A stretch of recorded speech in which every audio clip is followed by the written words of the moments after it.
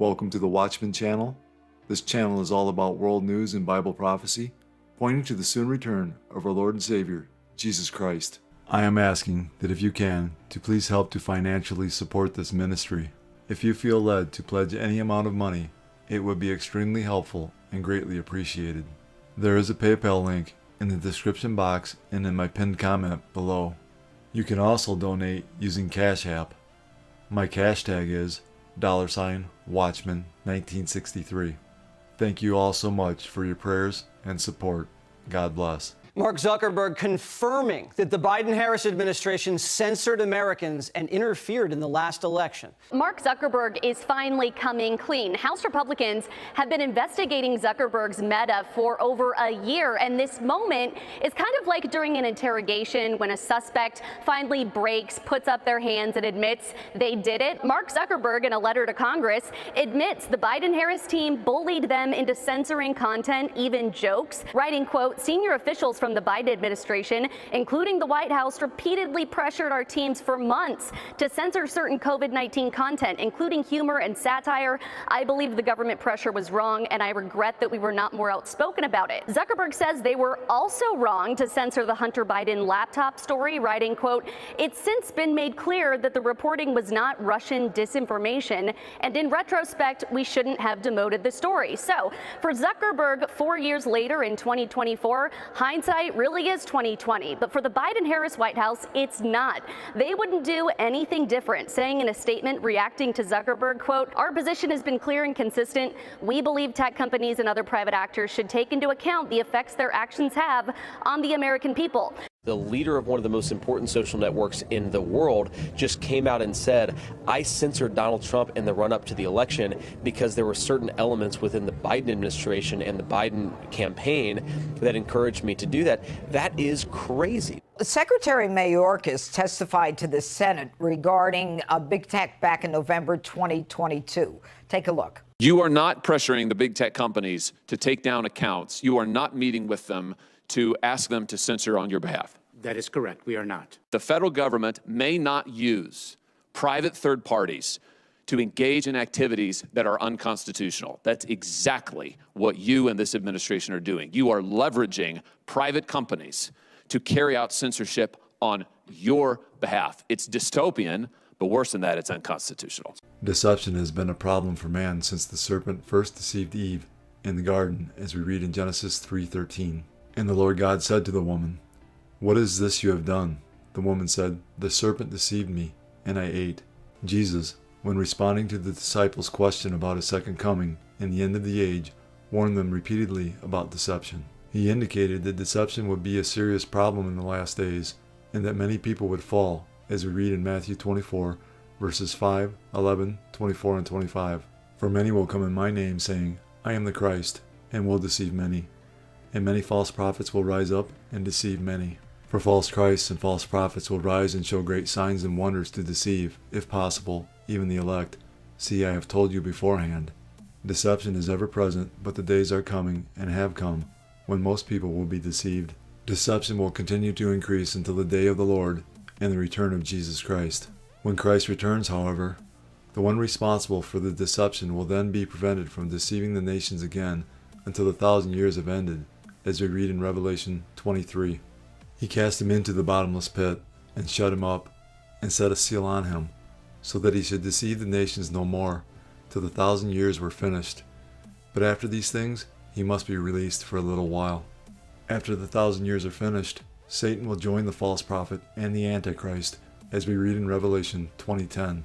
The devil, who deceived them, was cast into the lake of fire and brimstone, where the beast and the false prophet are, and they will be tormented day and night forever and ever.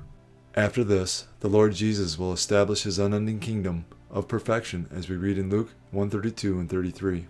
He will be great, and will be called the Son of the Highest, and the Lord God will give him the throne of his father David, and he will reign over the house of Jacob forever, and of his kingdom there will be no end. Jesus said this in John 8:31 and 32. "If you abide in my word, you are my disciples indeed, and you shall know the truth, and the truth shall make you free."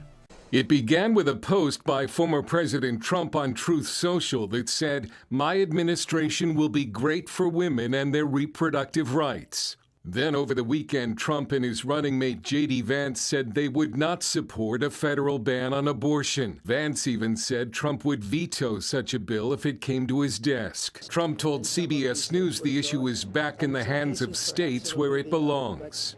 It's now in the hands of the people. The federal government should have nothing to do with this issue. Donald Trump's view is that we want the individual states and their individual cultures and their unique political sensibilities to make these decisions, because we don't want to have a nonstop federal conflict over this issue. Trump also told CBS he would not enforce the Comstock Act to block delivery of abortion drugs. You would not enforce the Comstock Act? I would not do this. Tony Perkins, the president of the Family Research Council, responded with this post on X. The Democratic National Committee has the corner on the abortion market.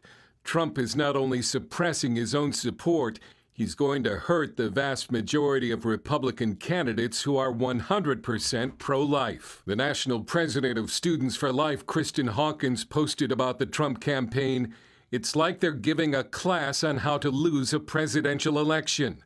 Cowardly, immoral, and politically stupid."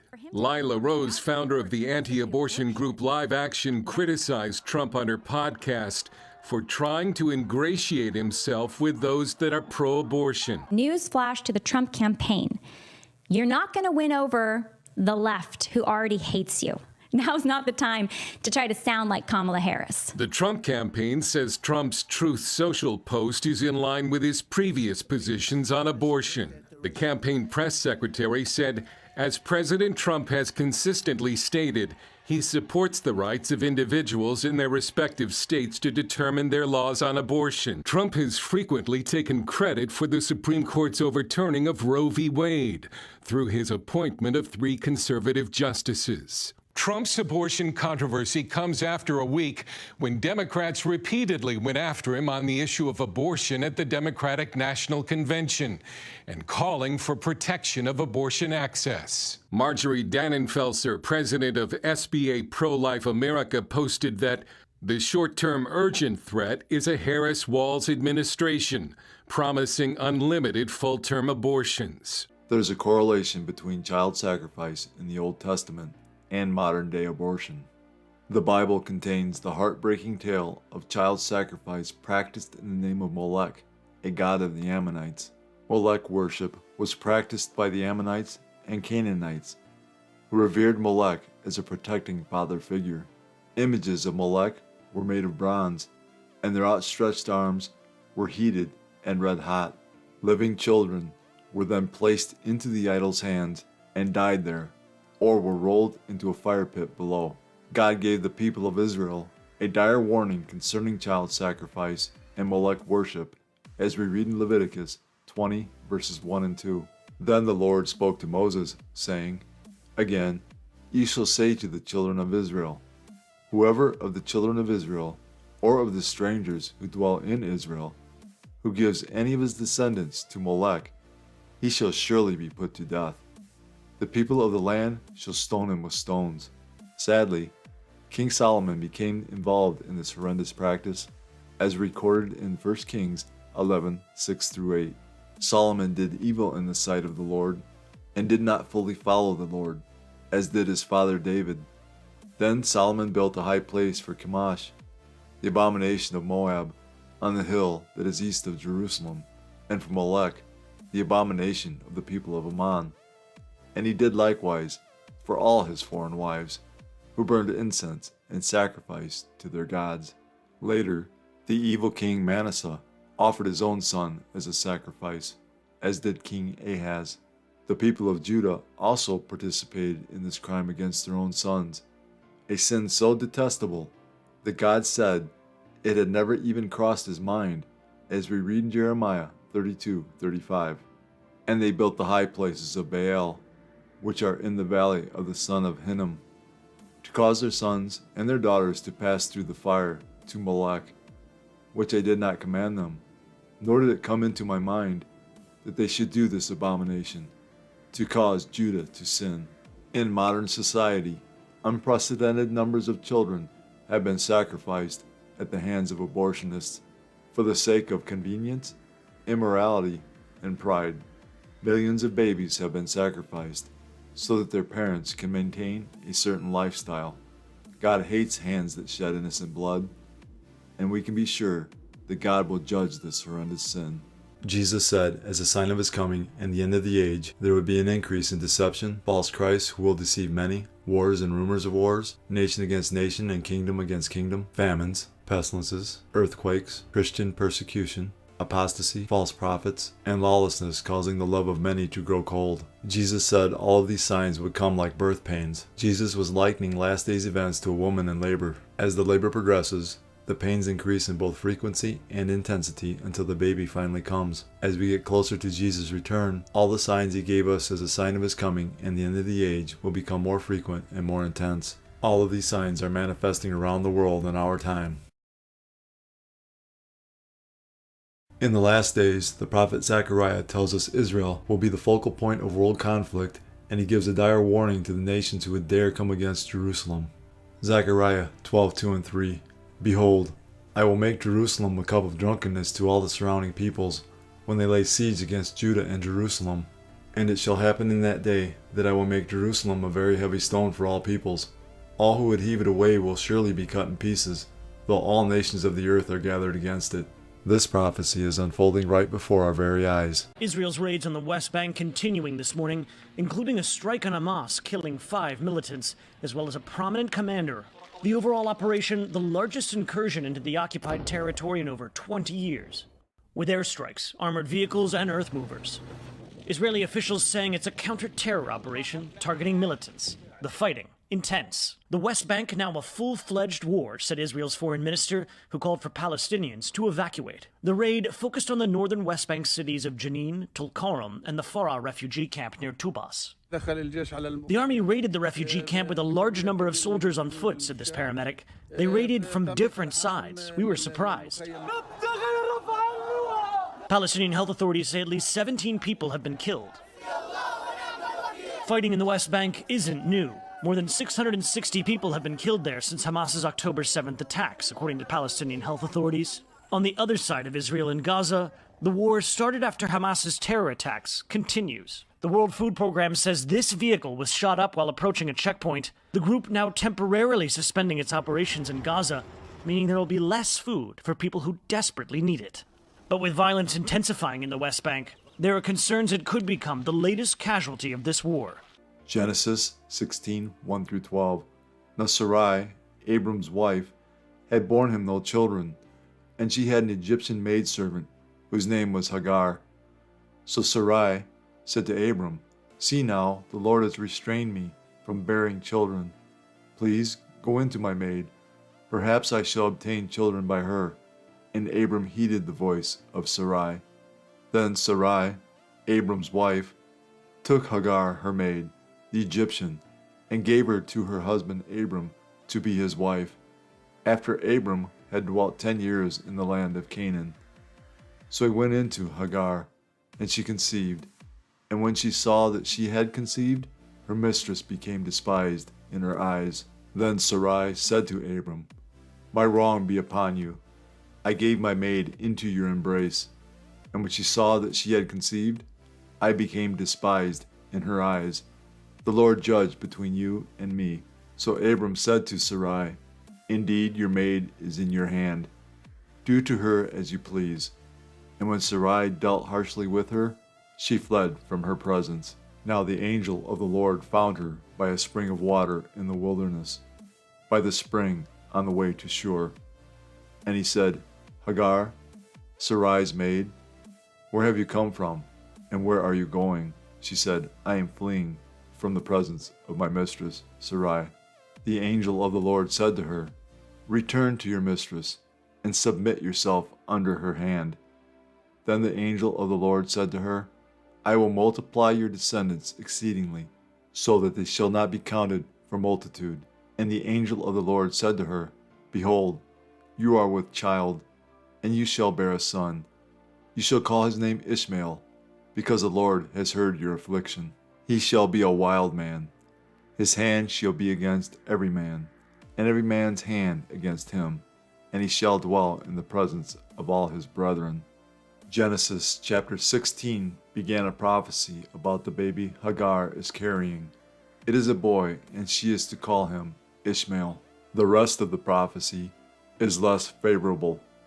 Even though Ishmael will be the first son born to Abram through the Gentile maidservant Hagar, God's promises went to Isaac, Abram's second-born, with his true wife Sarai. Though Ishmael will become a great nation, his people will live in conflict with everyone, just as we are witnessing today. His hand will be against everyone, and everyone will be against him. He will live in hostility to his kinsmen. We learn that Ishmael's descendants become the Arabic people. These cultures have been at odds with the Jewish people for millennia. What the world doesn't understand is that this is a spiritual war fought in the physical realm. Ephesians 6:12. For we do not wrestle against flesh and blood, but against principalities, against powers, against the rulers of the darkness of this age, against spiritual hosts of wickedness in the heavenly places. Satan hates the Jews with a passion. He hates them because God provided both the Bible and the Messiah through them. He hates them because God called them to be his chosen people. He hates them because God has promised to save a remnant of them. He hates them because God loves them. Satan works overtime to plant seeds of hatred in people's hearts toward the Jews. He is determined to destroy every Jew on planet Earth so that God cannot keep his promise to save a great remnant. He tried to annihilate them in the Holocaust. He failed. He will try to destroy them once again during the last half of the tribulation. He will fail again. We're going to start with a story that, if it weren't so horrifically tragic what's happening in southern Lebanon, the hypocrisy would be absolutely laughable. The UN Security Council renewed its peacekeeping, I'll put that in quotes, its peacekeeping mission in southern Lebanon. It just renewed it yesterday. In that, they failed to condemn Hezbollah or even mention the Iranian-backed terror group. Well, meanwhile, the IDF destroyed a terrorist command center inside a West Bank mosque. They found explosives and weapons along with a display honoring terrorists who've attacked Israel. The Israel Defense Forces say they found and destroyed a terrorist command center inside a mosque in the West Bank. IDF drone footage shows displays honoring dead terrorists and equipment to make bombs, as well as several explosive devices. This, as top Hamas official Khaled Mashal is calling for suicide attacks against Israelis. At the United Nations Security Council Wednesday, members renewed the mandate to maintain peacekeepers in southern Lebanon, but failing to specifically mention Hezbollah or condemn the terror group. Despite the UN mission, the peacekeepers have not taken action to stop Hezbollah from launching some 8,000 missiles and drones into Israel the last 10 months. We call on this council to finally enforce Resolution 1701 in full and to recognize Hezbollah as a terrorist organization. The U.S. representative at the UN said none of the nations present would put up with what Israel has had to endure. No member of this council, facing a brutal terrorist organization on its border, would tolerate daily attacks and displacement of tens of thousands of its own people. Since the UN forces are not stopping Hezbollah, Israel warned Lebanon that it must do the job itself. I have a message for the Lebanese people. You and your government have a choice to make. Confront Hezbollah today or watch as your country is dragged into chaos and destruction. More than 60,000 Israelis are displaced from their homes in the north, forced to flee Hezbollah's almost daily attacks. When will it be the end of the story? Only when we can bring back security and the residents to their homes safely. Meanwhile, in Gaza, Israel says it recovered the body of a soldier killed on October 7th and held by Hamas. Some 300 vehicles with families and friends of hostages drove from Tel Aviv to Kibbutz Be'eri, one of the hardest-hit communities, on October 7th. Some ran past the security fence to get closer to Gaza, and others called out to their loved ones in captivity. I need you to know that I am giving you now the blessing I give you every single morning when I pray for you, and every Friday night. May God bless you and keep you. May God shine his face upon you and be gracious to you. As a sign of his coming and the end of the age, Jesus declares, "And you will hear of wars and rumors of wars. See that you are not troubled, for all these things must come to pass, but the end is not yet. For nation will rise against nation, and kingdom against kingdom." The prophets of the Old Testament prophesied of these future military conflicts in Isaiah 17:1, in which Damascus, Syria will be destroyed in a single night. Jeremiah 49, the prophecy of Elam, which could infer an Israeli attack upon Iran's nuclear program. Psalm 83, in which the Muslim nations that border Israel will mount an attack on Israel in order to cut them off from being a nation. Ezekiel 38 and 39, known as the War of Gog and Magog.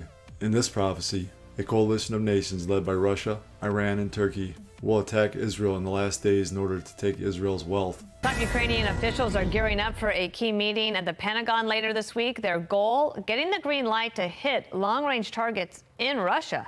But standing in the way is a hurdle on the use of U.S. weapons. What we're seeing in Ukraine at the moment, both last week through next week, is perhaps some of the most significant military and diplomatic moves we've seen since the start of the war. Look, militarily, we have seen some of the worst series of strikes against Ukrainian civilians since the war began. But diplomatically, just yesterday, President Zelensky also said that he was now open for negotiations next year, and he talked about what he would need to get there. Now, the Russian onslaught we've seen over the last few days has killed at least 13 people. It's injured dozens. It's destroyed hotels, homes, critical infrastructure across many Ukrainian regions. And it is as a result of the Russian response to this Ukrainian incursion into the Russian Kursk area. That is where Ukrainians now hold 500 square miles of Russian territory and are still advancing. Now, President Zelensky said yesterday that the invasion into Russia, or the incursion, how you see it, was part of his victory plan, one that he had put together and that he plans to present to President Biden next month, that could lay the groundwork for negotiations next year. It is the first time that he has admitted that. But for that negotiation to succeed, Zelensky has said that the Ukrainians need permission to use long-range U.S. missiles that will allow them to hit Russian bases, hit military depots, all 200 to 400 miles inside Russia. And that would seriously hold back the Russian assaults. Now, so far, the Biden administration has denied them that ability. They feared an escalation. They say that Russian forces are now too far back inside Russia and that they fear this escalation. But President Zelensky has said that fear is unfounded. That being said, Russian Foreign Minister Lavrov again yesterday warned against the U.S. government giving them these weapons or permission to use them, saying it risked World War III. It seems as though we are on the verge of World War III. Jesus told us in the last days there would be war between the nations. Are we seeing the stage setting taking place to fulfill this prophecy? If so, then we're close to the time Jesus refers to as the worst time in the history of the world, as we read in Matthew 24:21. For then there will be great tribulation, such as has not been since the beginning of the world until this time, no, nor ever shall be. If we are that close to the tribulation, then the world is about to see war the likes of this planet has never seen before. The book of Revelation tells us when Jesus breaks the first seal, the Antichrist will be unleashed. When Jesus breaks the second seal, war will be unleashed. Resulting from these wars will be famine, pestilence, and death as Jesus breaks the third and fourth seals. The Bible tells us 25% of the population of the earth will be killed at this time, as we read in Revelation 6:8. So I looked, and behold, a pale horse, and the name of him who sat on it was Death, and Hades followed with him. And power was given to them over a fourth of the earth, to kill with sword, with hunger, with death, and by the beasts of the earth. The population of the world is roughly 8 billion, meaning 2 billion people will die during this time. The remaining 17 judgments of God include devastating earthquakes, cosmic disturbances, scorching heat, meteors, 100-pound hailstones, volcanic eruptions, loathsome sores on those who take the mark of the beast, the seas, rivers, and springs of water turn to blood, demons torturing mankind, and a 200 million strong demonic army who will kill another third of mankind, bringing the total to 4 billion. This morning, in the peak of summer mosquito season, 2 families are sounding alarms about rare mosquito-borne illnesses and the dangers they pose. In suburban St. Louis, 18-year-old John Proctor VI, known as BB, lies paralyzed in a hospital bed on a ventilator. His father says it started earlier this month when the recent high school graduate complained about headaches and dizziness. Then symptoms escalated. His speech was slurred. He couldn't raise his arms up and he couldn't smile. Hospital doctors placing the previously healthy teen in intensive care. The diagnosis, West Nile virus from a mosquito bite, paralyzing him from the neck down. The family praying he'll recover. This as the family of Stephen Perry, a 41-year-old New Hampshire man killed by the rare E virus, speaks out. Writing in his obituary, the director of nursing services and avid Boston sports fan was stricken by a sudden and rare brain infection and died after a week in the hospital. Adding Stephen left those that he loved far too soon. It marks New Hampshire's first reported human case of Eastern equine encephalitis, or EE, in a decade. 4 other states also reporting cases. The virus is rare but has a mortality rate of approximately 30%, while experts say West Nile is also on the rise. Among those sickened, Dr. Anthony Fauci, hospitalized for a week with the virus, quoted saying he felt like he'd been hit by a truck, adding, "I've never been as sick in my life, ever." In Chicago, pest control company Mosquito Joe is seeing a 20% spike in new customers, fearful after seeing a case reported in neighboring Wisconsin. When people call you, are they mentioning these viruses specifically? Most of them are. A lot of people say, just come out, just take care of it. Homeowner April Manhurt had her property sprayed to protect her dog, Charleston. I think even more than just like concern for myself, also my dog, and there's, you don't know how it affects you until it's too late. As ominous clouds rolled in and palm trees clung to their roots, Typhoon Shanshan made landfall in Japan. Torrential rains and tempestuous winds swept across Kyushu, the southernmost main island, on Thursday morning, with gusts reaching more than 200 kilometres per hour, upending structures and vehicles and threatening large-scale disaster. And across southern, western and central Japan, nearly 1 million people were ordered to evacuate as authorities sounded the highest category of warning for what's been deemed the country's most powerful typhoon of the year. Unprecedented storm winds, high waves and storm surges are expected. The highest level of caution is required. Shanshan has already left nearly 250,000 households without power, injured dozens and claimed several lives. 3 members of a family died on Wednesday before the typhoon made landfall, when the slow-moving system brought heavy rains and caused a landslide, burying a house in the central city of Gamagori. 2 people were rescued, 1 with serious injuries. Psalm 107, 33 and 34. He turns rivers into a wilderness, and the water springs into dry ground, a fruitful land into barrenness, for the wickedness of those who dwell in it. Northern Greece is facing a significant water crisis, owing to prolonged drought conditions exacerbated by successive heat waves and a lack of rainfall. Until recently, Lake Pikrolimni in northern Greece was a popular destination for mud baths, but this summer it's just cracked earth. The shoreline of Lake Doirani, which straddles Greece's northern border with North Macedonia, has receded by 300 meters in recent years. In Halkidiki, the olive grove of Dimitris Papadakis is also suffering from drought. 6 weeks before harvest, he and his son have to transport water by truck. And in near Potadia town in Halkidiki, a very popular tourist area, locals use all sorts of ways to cope with frequent household water cuts. The EU's Emergency Management Service says acute drought conditions extend from the Black Sea westward into northern Greece. The stench of this silvery blanket of death is unbearable, according to the mayor of Volos, as authorities plow on with cleaning up hundreds of thousands of dead fish after they washed up on beaches and in the port. The city and the Pagastikos Gulf are facing an ecological disaster. Volos' mayor and others blame the Greek government for not dealing with the problem before it reached the city, by, for example, putting up nets to keep the freshwater fish from leaving their riverbeds. While an investigation is underway, the fish are thought to have died upon contact with salt water. The environmental disaster is due, experts believe, to mass floods last year further north. The lake waters of those historic floods are now drying up, pushing the fish downstream. Locals fear that this second environmental crisis could further hurt tourism in the central Greek city.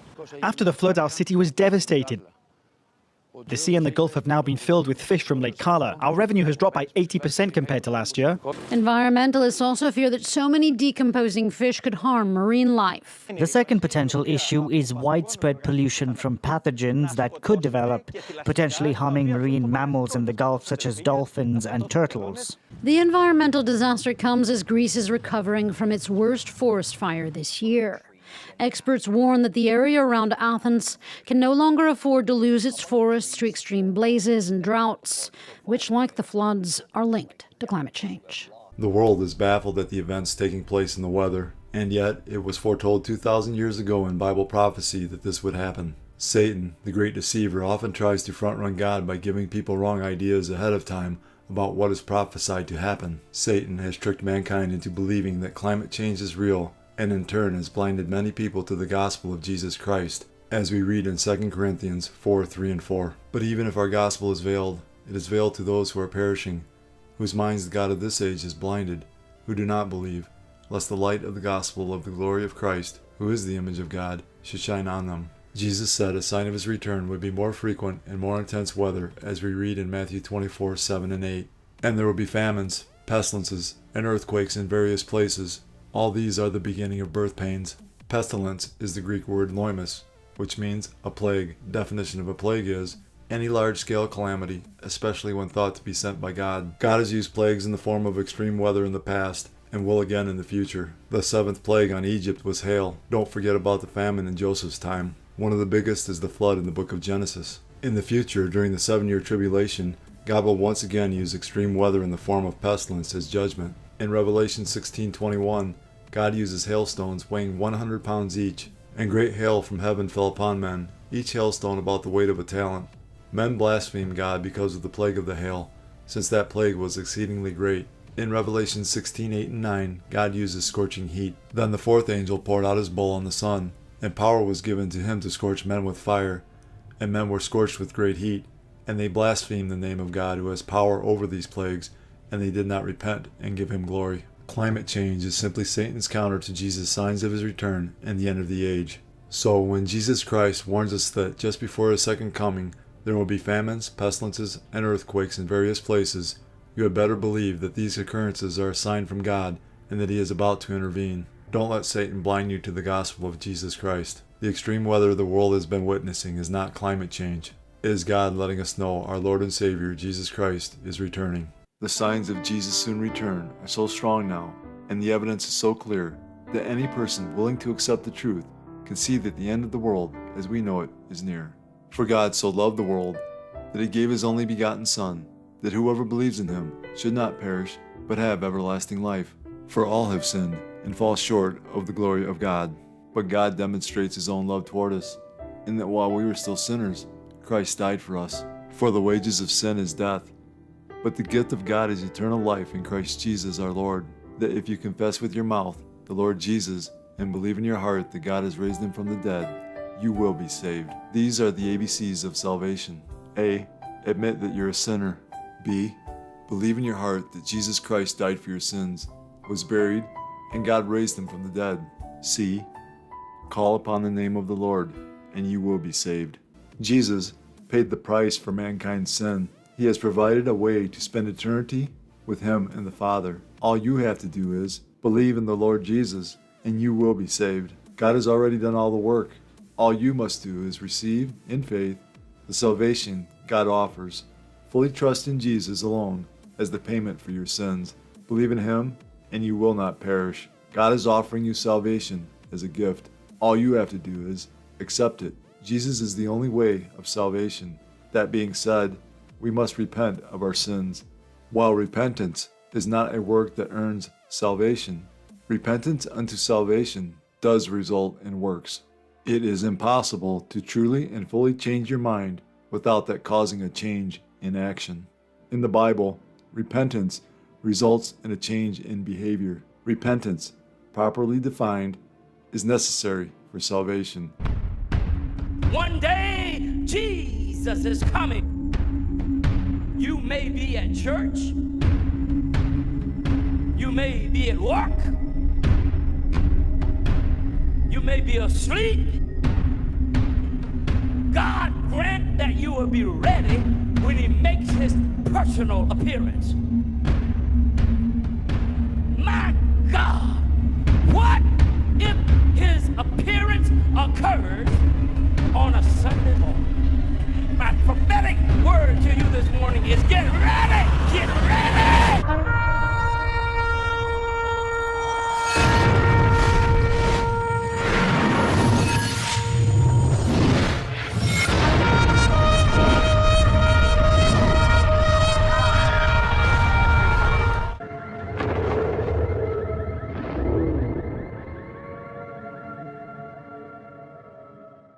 Time is short.